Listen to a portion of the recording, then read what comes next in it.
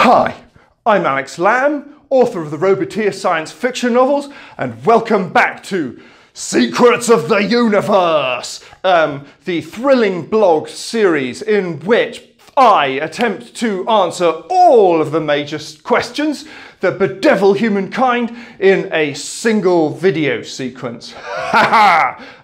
So what I would like to cover today is my third thrilling learning tool.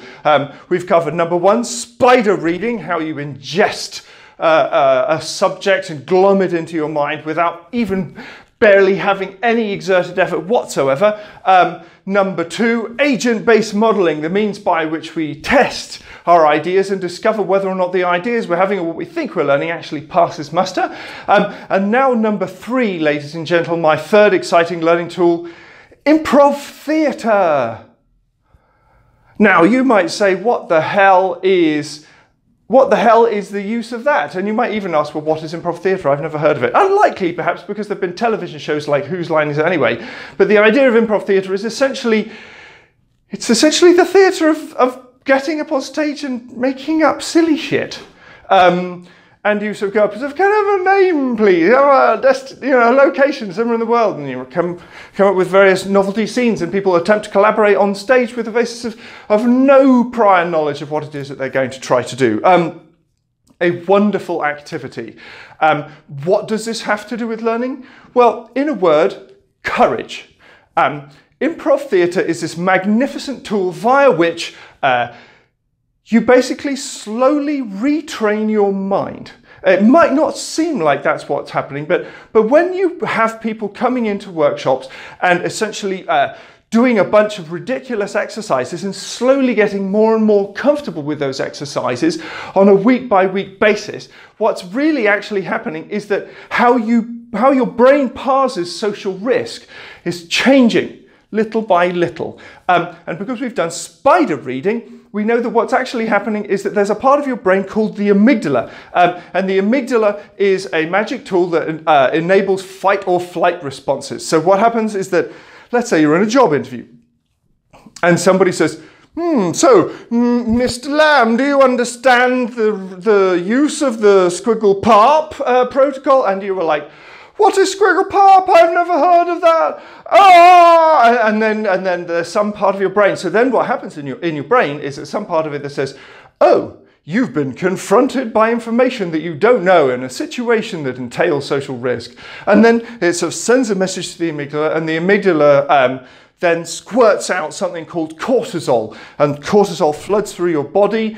And this particular mechanism was really sort of designed evolved, if you like, to help us in our natural state, the one that we've sort of extrapolated out of. So confronting saber-toothed tigers and bears and the like. So what happens is a little bit maladaptive for job interviews. So what happens is that you have cortisol squirted into your blood, and you have this sort of like, oh, tiger type of thing. And then what happens in the rest of the interview is that there's a bunch of physiological changes. You start to sweat, your body gets ready for you to run, or shout, or get angry, or something. And not in a large way, not so you notice, but that's the thing, you don't really notice when you're in amygdala hijack, as they call it, but your field of vision closes in, and the kind of ideas that even come to you are the ones that are going to be skewed towards either combat or running away. So that doesn't make anyone particularly rational. And the thing that's interesting in work and in life, we spend a surprising amount of time sort of in one form of amygdala hijack or another as we're presented with one or another sort of scary stimulus, like, I don't know, watching an election or something.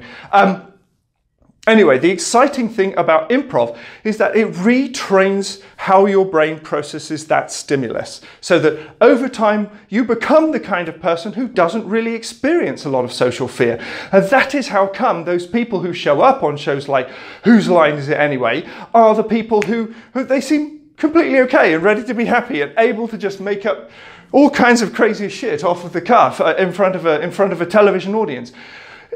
That's the result of years of drilling, of years of mucking about. There's lots of people who are faced with the idea of improv. It's like, oh God, no, I don't want to do that. I could never do that. Well, way too wait, I'm not that kind of a funny person, I can't do that. But that's not what it's about. That's the opposite of what it's about. Improv is how you become that person, not what you do after you already are that person. Nobody is that person when they start off. Improv is, if you like, the kata. It's the martial arts skill that takes you from being somebody who maybe is chronically shy and turns you into somebody who's the king at dinner parties, or takes you from a retiring sort of introverted academic to somebody who is winning awards for their public speaking, which I have personally witnessed, by the way, or somebody who has a chronic stutter and somebody who then is basically entirely suave, for whom the stutter essentially goes away. Another thing that I've actually seen happen. So this is a remarkable tool, ladies and gentlemen. And what's the applicability in terms of science?